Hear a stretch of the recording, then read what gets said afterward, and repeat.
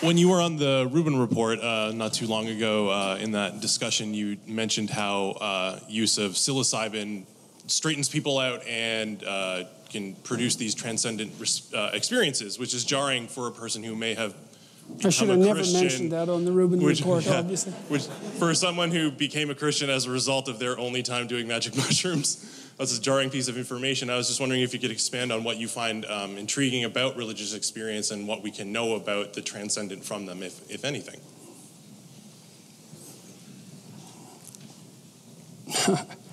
That's a tough one, man.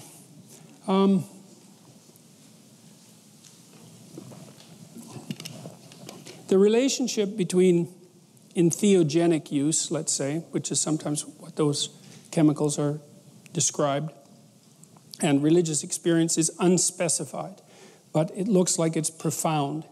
There was a man named Gordon Wasson who wrote a book, if I remember correctly, called Soma. He was investigating the potential use of Amanita muscaria mushrooms among the people who wrote the Hindu holy scriptures thousands of years ago, and he felt that he identified the chemical that they were using, the sacred drink. The use of ayahuasca and psilocybin mushrooms and so forth is well documented, particularly in North America, and the evidence, the empirical evidence that under certain conditions those chemicals can produce religious experiences is absolutely overwhelming. There's been good research done recently at Johns Hopkins looking at psilocybin, the first research that's been done on hallucinogens really in 30 years because people were so terrified of them in the 60s, and for good reason, indicated that the people that they dosed with psilocybin, about 75% of them had a mystical experience, which they regarded as one of the 3 to 5 most important experiences of their life. And a year later, were characterized by permanent personality transformation, which was an increase in trait openness of 1 standard deviation, which is a lot, by the way. It moves you from 50th percentile to 85th percentile, for example. It's a huge move. And that looked permanent. Now, whether or not that's a good thing, that's a whole different issue. But they're very, very powerful. And they also did some recent research showing that psilocybin mushrooms were an unbelievably effective smoking cessation intervention. So if I remember correctly, and I may have this wrong because it's been a while since I read it, they had an 80% success rate in stopping people from using tobacco with 1 psilocybin experience. And so, well, so those things are all of that's very interesting to me, and I don't exactly know what to make of it. I don't know what to make of it at all, not even a little bit. But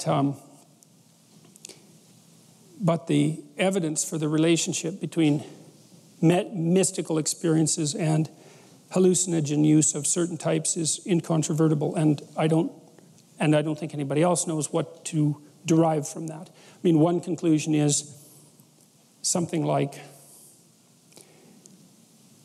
religious experiences are a common concomitant of going temporarily insane.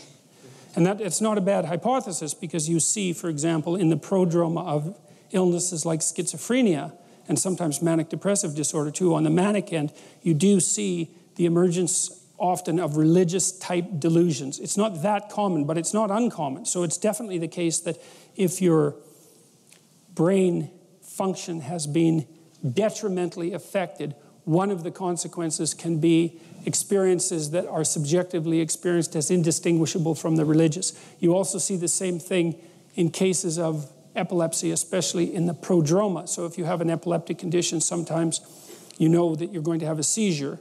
You can feel it mounting, and often, or at least occasionally, those experiences are associated with an elevation of religious sensation, deepening meaning that increases in its depth and complexity until it's overwhelming, and that's what subjectively brings on the seizure. Now, God only knows how to disentangle causality in a circumstance like that. Dostoevsky had seizures like that, by the way. So the pessimistic viewpoint is religious phenomenology is a consequence of brain disorder. The positive side, more positive side, is no, religious experience is a category of experience that's within the realm of human possibility. And there are different modes of eliciting it. And we know that there are many modes of eliciting it. Fasting can elicit it. Dancing under some circumstances. Music can elicit it. Music elicits it regularly. I mean, basically, as far as I'm concerned, rock concerts are indistinguishable from religious rituals. They're rituals, not like they don't come with a dogmatic overlay, let's say, but the ritualistic structure is there. And maybe it's there just listening to music. What that means for the investigation of hallucinogens, I have no idea. And I would also certainly use the caution that Carl Jung developed when he was talking about hallucinogens, and he did that, I think, only a very brief number of times. And I think in relationship to Aldous Huxley's original work on mescaline experiences, he said, beware of wisdom that you didn't earn. And that's very, very smart. So I would say there's something to be learned about, there's a lot to be learned about hallucinogens. There may be something to be learned from them. But having said that, if you play with fire, you end up burnt, generally speaking. So all due caution is in effect.